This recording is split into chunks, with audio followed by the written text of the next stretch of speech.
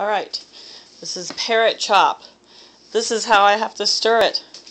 It's such a big pot. The only way I can stir it is with my hand.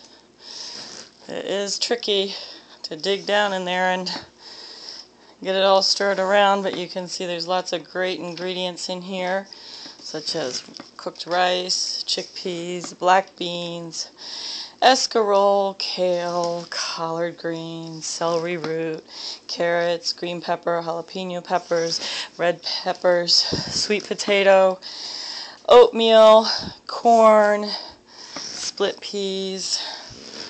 What else is in here? I put some red palm oil in here for our plucker. Ginger, garlic. We got it.